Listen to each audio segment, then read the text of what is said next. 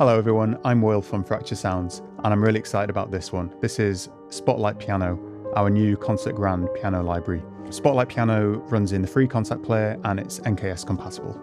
I think Fracture Sounds is probably best known for our piano libraries, but all of our previous piano libraries have had some kind of special performance technique, or they've been prepared with felt or cotton. But this time we wanted to take everything we'd learned from our previous piano libraries and really focus on capturing the pure sound of a Concert Grand piano. So we actually went back to the same hall as Midnight Grand and Glacier Keys, and we sampled the same beautiful Steinway D Concert Grand.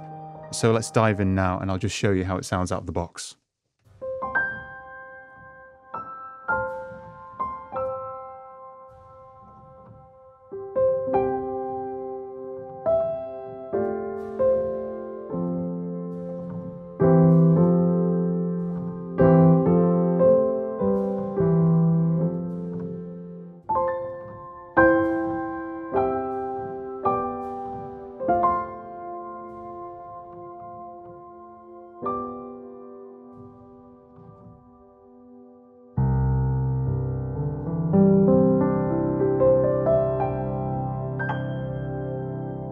So as with many of our previous libraries, we've got this atmosphere layer mixer here, and I'll come on to this a little bit later, but for now I'm just going to mute these atmosphere layers and focus on the raw layer, which is just the piano on its own. So let's go over to the mic mix tab and I'll show you these different mic positions. So the default mix is kind of a little bit heavier on the close mics, but if we want, we can use this perspective slider and have a more distant sounding mix.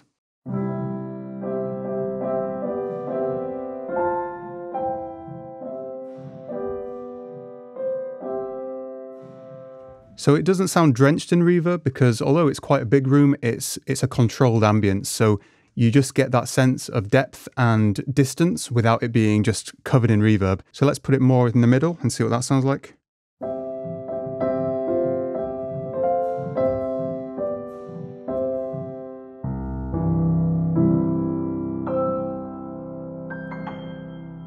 And then a more close mix. In fact, I'll put it fully to the close mics.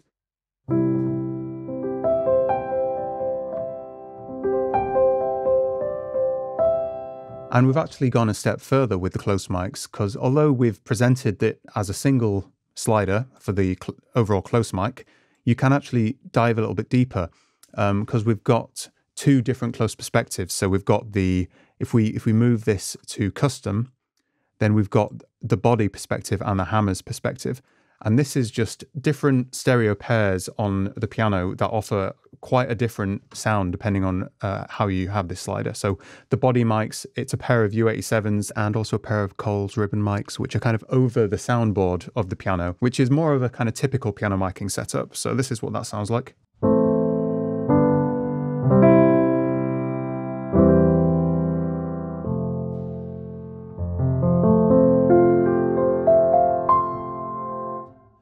And then the hammers perspective, it's, as you would expect, it's over the hammers, and there's also a pair of mics that are next to the pianist's head. As well as getting kind of a more percussive sound from being close to the hammers, you also get more of a sense of being sat down in front of the piano, which is something that we really wanted to capture.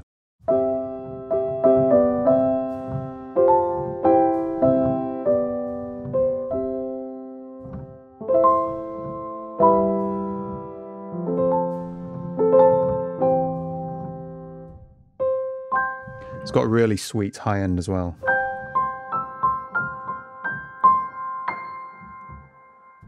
To me, the benefit of the body mics is that you get a much richer low end, whereas the hammers have that more percussive sound in the high end. So we've also given you this adaptive mode, which brings out the best of both. So what it's actually doing is gradually moving from the body to the hammers as you go up the keyboard. So down in the low end, you've got that rich low end. And then in the middle, you've got kind of a blend of both. And then when you go into the high end, that's just the hammer mics. So obviously this is something that isn't a typical way of controlling the mic mix. And obviously it wouldn't be possible in a live recording, but we wanted to offer it as an option because I think it really brings out the best of those mic positions. But if you don't want to mess around with the body and hammers blend and you just want the default blend that we've given you, then you can just put this slider to default. And this is actually going to save you a bit of RAM and CPU because it will be purging these separate mics and just giving you this full mix instead. And then we have this time alignment slider. And because there is some natural time delay between the close, mid and far mics, just because it takes longer for the sound to reach the far mics, we've given you this option to align the samples. So basically remove that delay. So by default, it's fully aligned. And this is what it sounds like when they're not aligned. If I just bring these other mics back up.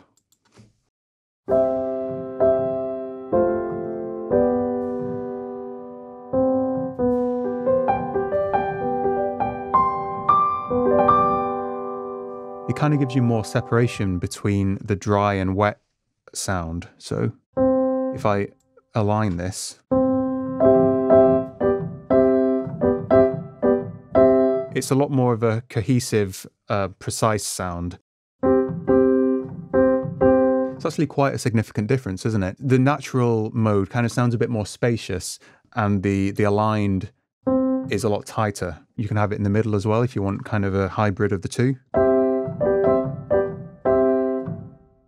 And so for now, I'm just going to leave the perspective kind of here, and then I'm going to move on to the atmosphere layers. So similar to our previous library Hemisphere, we've actually included quite a few atmosphere layers that you can pick between. And the atmosphere layers are pads and textures that we've designed to blend really well with the dry piano sound. So with these turned up,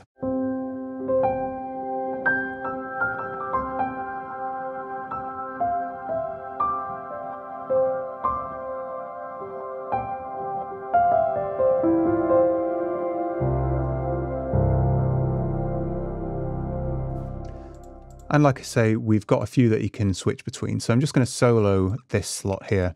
So first, let's listen to the Lunar layer on its own.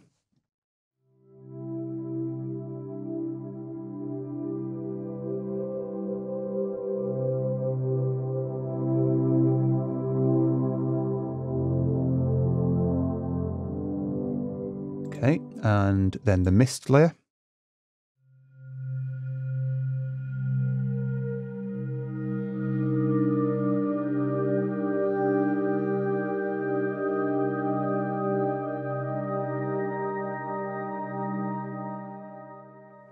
And then the Flare layer.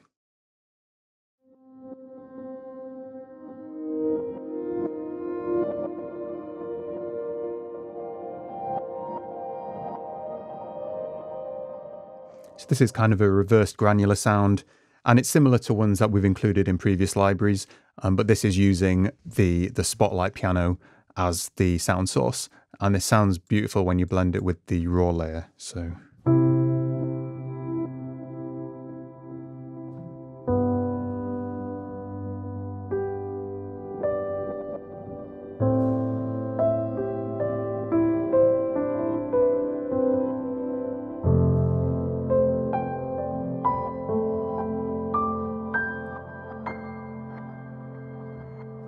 And then let's hear the glint layer.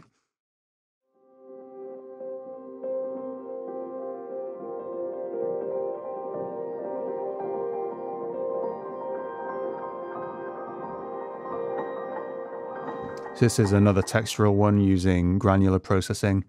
And then the wisp layer.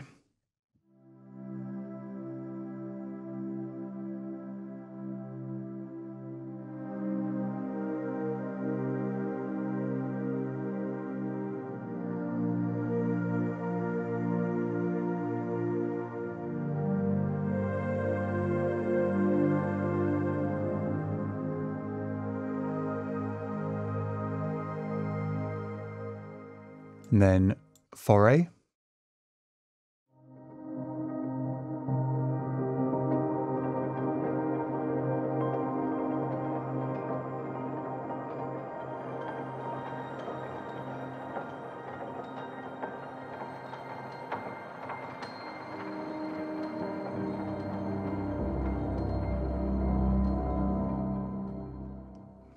And then Shade.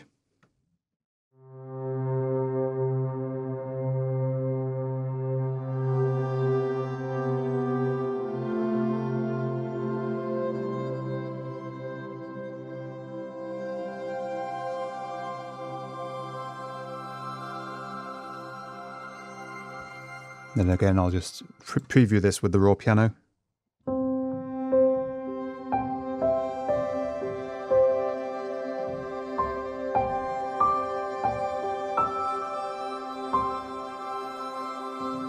This one's actually using processed cello recordings, so you get this kind of string and piano ensemble sound. And then the next one is Aura.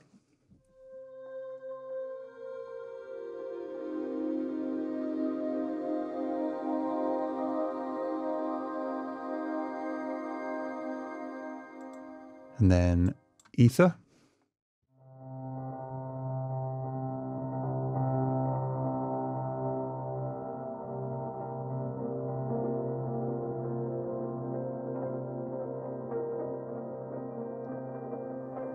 This one's a more gritty, lo-fi one. It's got some tape processing on it, so it's a little bit less clean and pure than the other ones. And then finally the glow layer.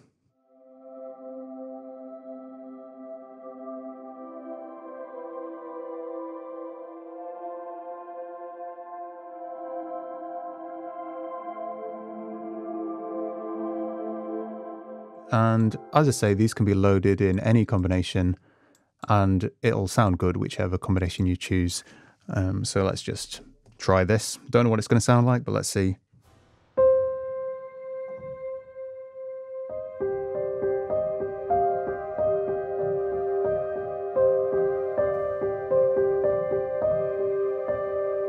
And I'm using the mod wheel here to ride the atmosphere layers.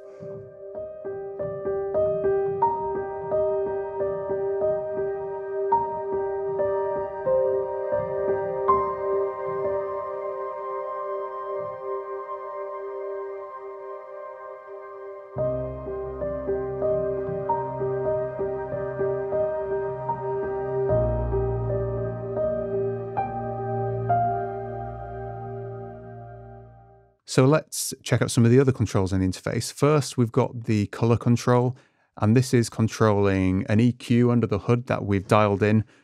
So you can get a range of tones just by using this single control. So all the way to the left, you'll get this really warm sound. So let's turn down the atmosphere a bit.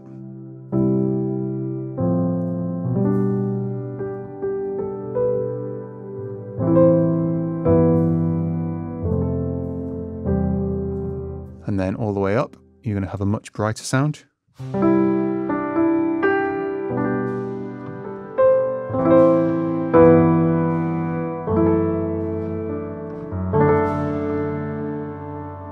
And then you can kind of dial that anywhere between those two extremes.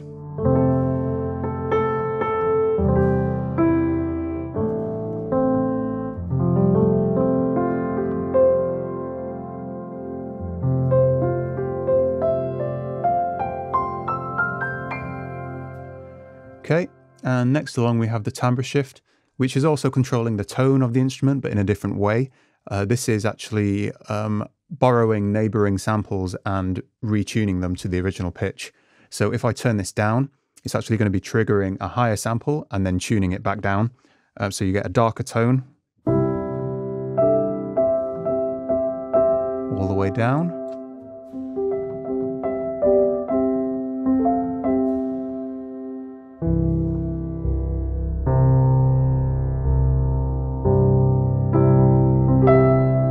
And then if I turn it up, that's triggering lower samples and tuning them back up. So you get a much brighter sound.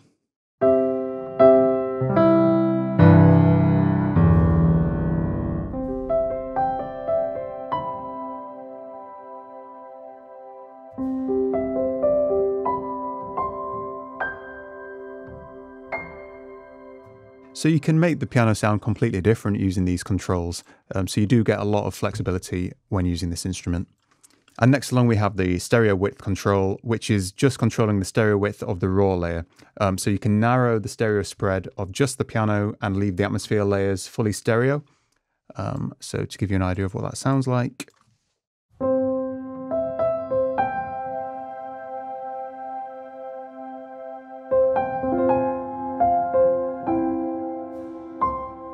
Or you can make it wider.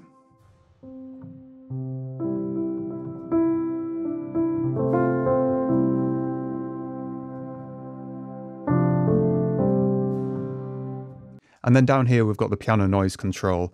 And this is the mechanical noises that the piano makes when you're playing it. So we've got the hammers, which is the sound of you lifting the key. So if we boost this to the extreme so you can really hear it.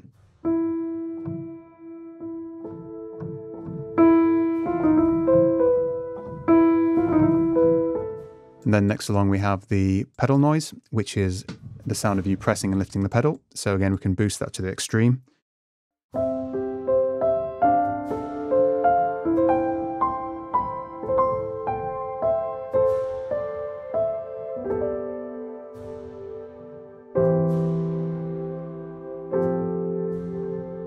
And next along we have the room tone control, and this is just the sound of the room itself. So we just left the mics recording with no one in the room, so it's just the sound of the air moving through the room, and you get a little bit of rumble, a little bit of microphone hiss as well.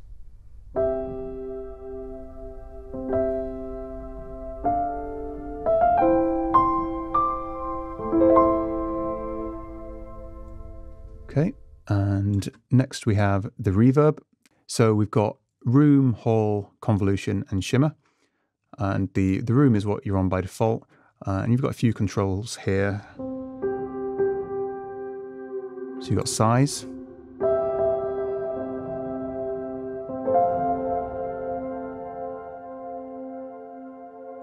And then damping.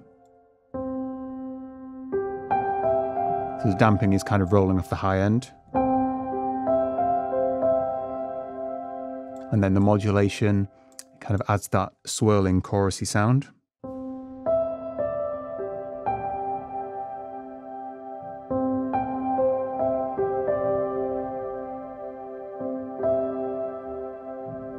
And then we've also added this fade in control, and this is really useful if you're having really long reverbs and you want that dreamy tail, but you don't want the attacks of the notes to be cluttered by that reverb. You can add this fade in, and this makes it so that it's only applying the reverb to the tails of the notes. So you're not applying the reverb to the transients, it's fading in that reverb over time. So this is what it sounds like.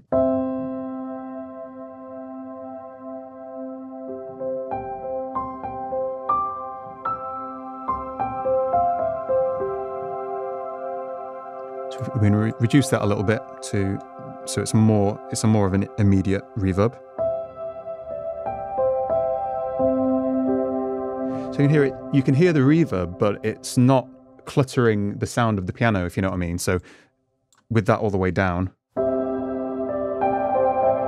you're cluttering those transients. So this is really useful if you're having these long dreamy reverbs, especially on the shimmer mode. If we were to go crazy with the settings on the shimmer mode and turn the size all the way up.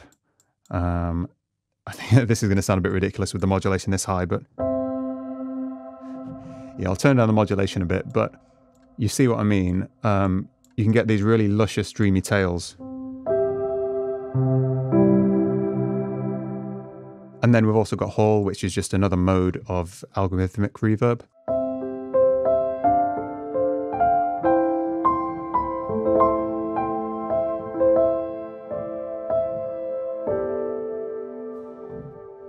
And we've also got convolution, and we've got a few IRs for you to choose from there.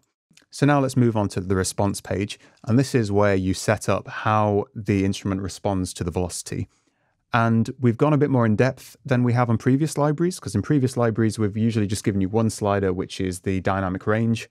But we've now offered more control. So we've separated the parameters into timbre and volume. So the timbre scaling is to do with the actual sample selection. So it's which velocity sample is going to be triggered. So to show what this is doing, if we drag down the max to about halfway, then when I hit the keyboard as hard as possible, you're going to be triggering a velocity sample that's kind of halfway up. So if you know that you only want to trigger softer dynamics, it just makes it easier to control those soft dynamics because you get the full velocity resolution of your keyboard, but you're only triggering those soft dynamics.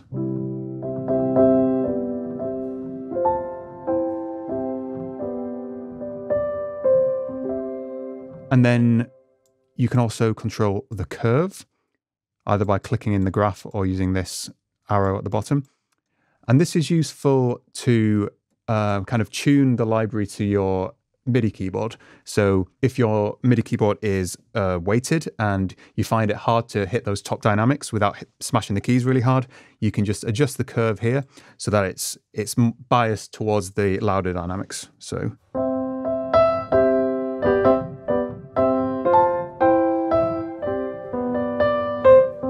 just makes it feel a bit lighter on the touch. And then on the other hand, maybe if you have a keyboard with sprung keys, sometimes it's too easy to hit the louder dynamics, if you know what I mean. So if you want it to feel like you've got a more gentle touch on a sprung keyboard, you can move that curve down, and then you have to put a bit more effort in to reach those top dynamics. And then the volume scaling is about the actual volume of the playback. So if we bring the min all the way to the top, then when I play softly, you are triggering the soft dynamics, but you're playing them at a volume that's similar to the loud dynamics. So when I do that, we're getting the full dynamic range in terms of the samples being triggered, but the volume is staying approximately the same. So it's a similar effect to having compression, but you're not compressing the individual notes. You're kind of compressing the samples relative to each other. So that's useful if you want a kind of really intimate soft sound.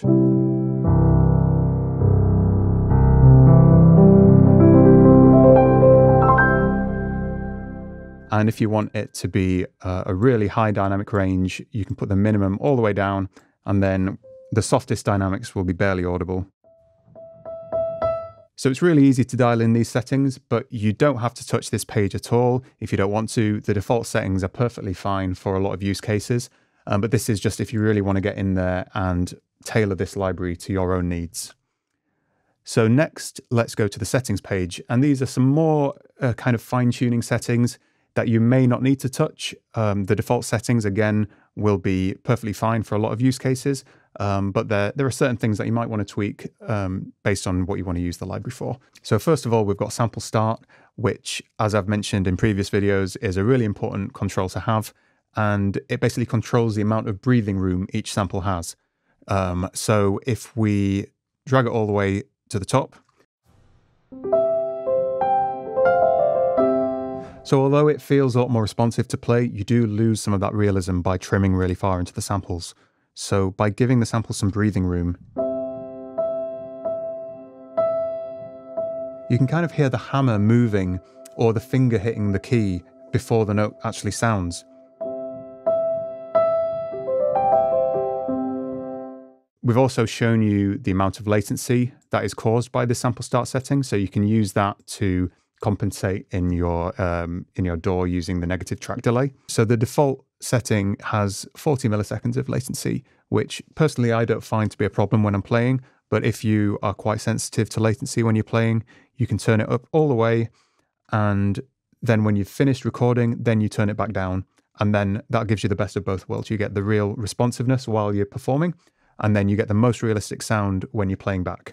And below that, we've got the advanced resonance toggle, and this is to do with the sympathetic resonance caused by the sustain pedal.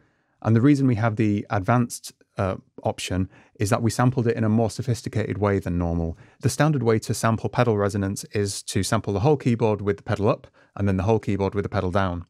And that gives you the sympathetic resonance when you press the pedal and then play something. But the problem is when you play some notes with a pedal up and then subsequently press the pedal, it won't fade in the resonance. But the way we sampled it is that we, as well as getting the full pedal down and pedal up, we also isolated the pedal resonance, and we have that as a separate layer. So when you do play a pedal up note and then press the pedal, it's going to fade in this resonance separately. So this does add voice count because we've got these extra layers that are playing all the time. So if you want to save some resources, you can turn that off, but it'll give you a slightly less realistic sympathetic resonance response. And then next we have the force pedal down samples. And as you'd expect, this is making it so that it's always going to play the pedal down samples, even when the pedal's up. So you're going to get a rich and resonant sound, even with a pedal up.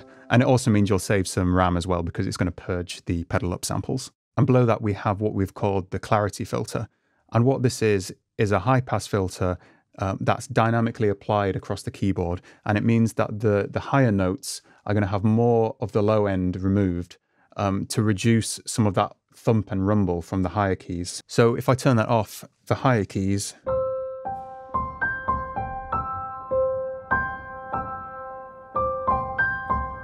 there is some of that thump from the kind of mechanical sounds, and that might be desirable. So turn that off if you want it to sound like you're right up to the piano. But if you want it a bit more of a controlled low end when you're playing higher up, you can turn it on.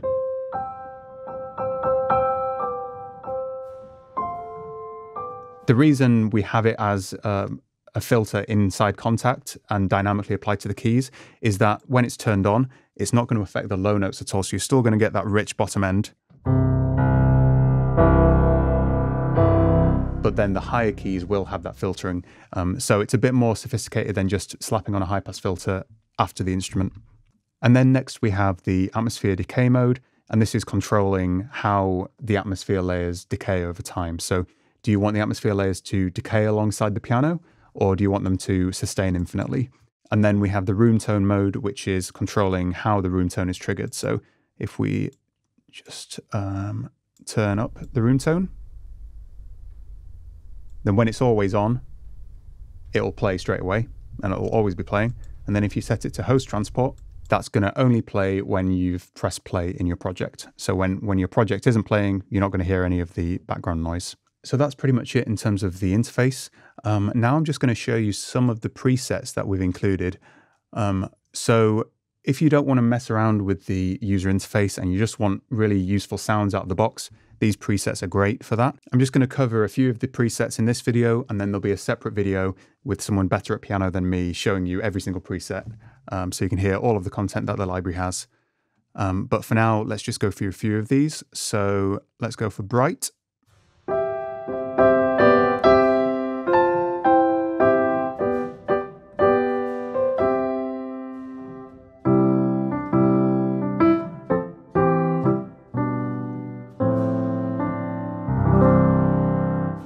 And then we've got this one called Faux Felt, which is supposed to sound a bit more like a felt piano.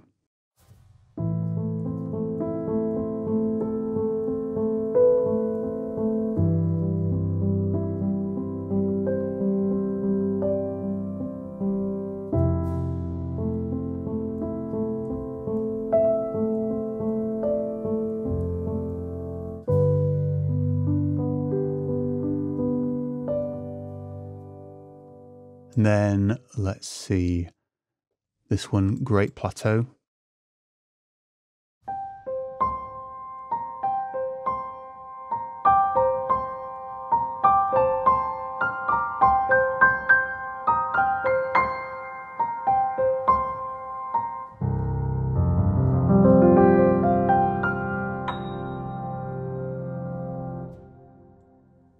Let's see, Intimate, which is going to be quite a dry and soft and emotive sound.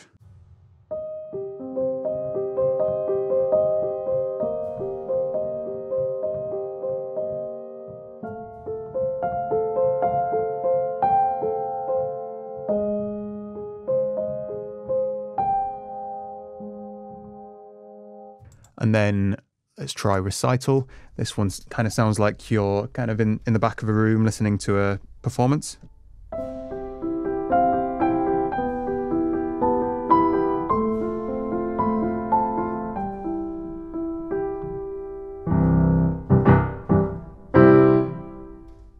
And then Rose Petals. This is another of my favorites, inspired by a certain Thomas Newman score.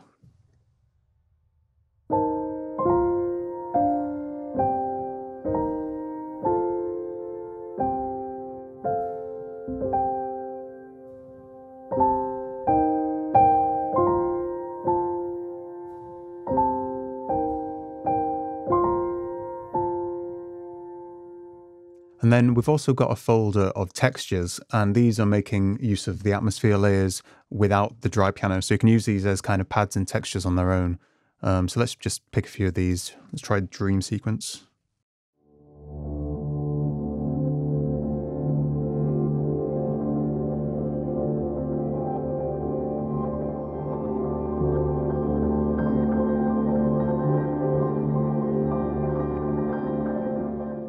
Lost Pianos.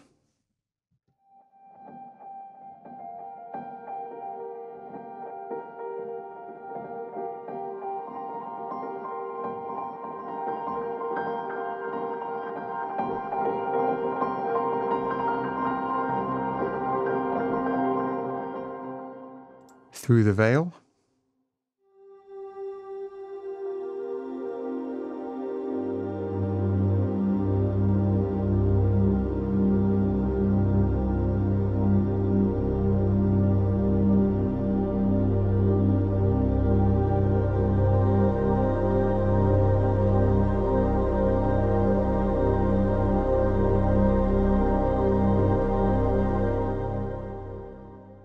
So thanks so much for watching this video. I hope you really enjoy using Spotlight Piano.